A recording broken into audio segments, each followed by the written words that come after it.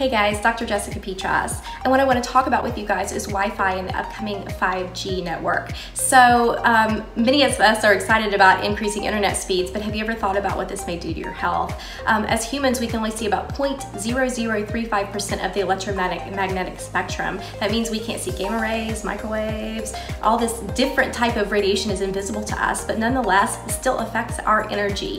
And studies are recently showing that certain gigahertz that are unnatural to our vibration can influence our microbiome and actually the different bacteria that are there and antibiotic resistance, which is kind of scary. We also are shown to increase infertility and DNA damage around some different unnatural frequencies. So with the upcoming Wi-Fi and 5G coming, we do want to protect ourselves and be as knowledgeable about what we can expect. In the next video, I'll explain some solutions for us. So thanks for watching, guys. Give me a follow.